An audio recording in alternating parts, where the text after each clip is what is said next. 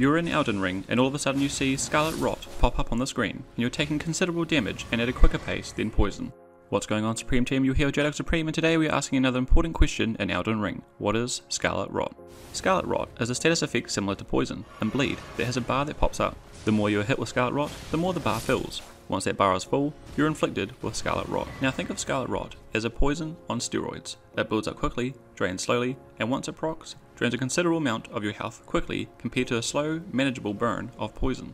Scarlet Rot drains health based on a percentage of your max health, like bleed, so it's always going to do considerable damage. The trade-off is that the Scarlet Rot effect lasts less than the poison effect once it procs.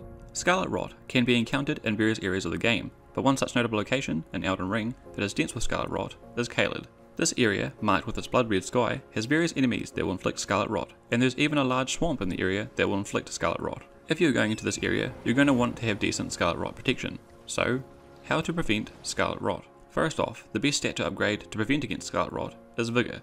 Upgrading Vigor increases your immunity, which raises your protection against Scarlet Rot. The higher your immunity, the slower Scarlet Rot will build.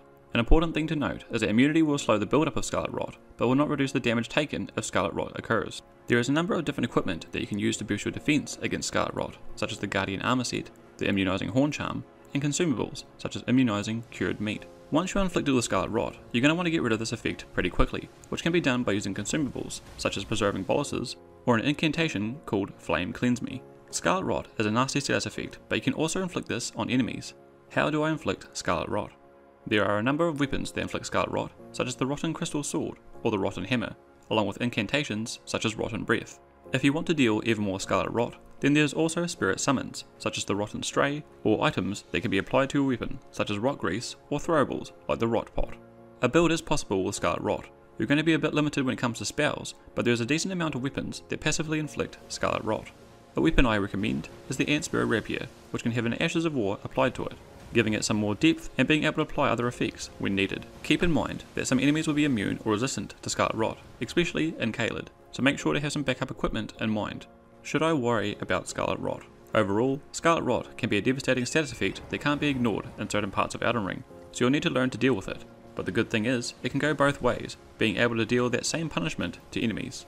If you want to know the story behind Scarlet Rot, be sure to subscribe and stay tuned for an upcoming video discussing the lore behind Scarlet Rot. That's an overview of what Scarlet Rot does in Elden Ring. Do you use Scarlet Rot? It is certainly one of the more interesting effects in the game that can produce big results. Do you have any questions you want answered in Elden Ring? Let me know in the comments below. Be sure to give a like if this video helped you out, and check out my other videos detailing other stats and effects in Elden Ring, such as Bleed and Arcane. Thanks guys, you've been watching Hidetaka Supreme.